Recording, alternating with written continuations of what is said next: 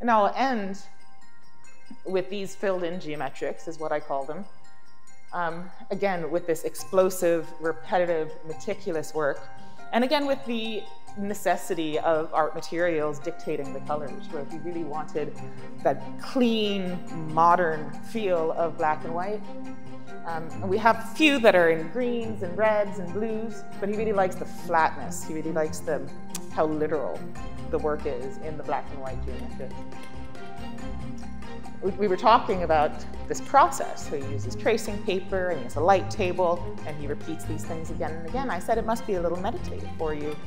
He said, no, it actually gets pretty boring by the third or fourth panel. And I said, so why do you keep going? He says, because you have to keep going. It just looks better this way.